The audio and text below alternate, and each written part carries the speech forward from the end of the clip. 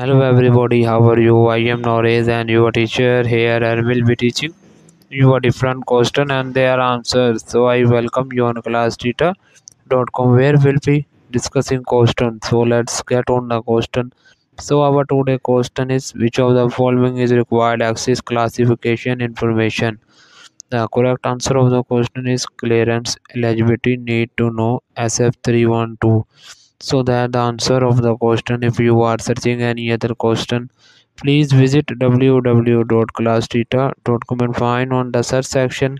If you have any question to ask, there and ask session on the right side of the website. Fill the form and will be answering.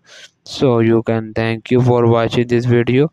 Please do not forget to like, share, subscribe our channel. Until next question, bye bye.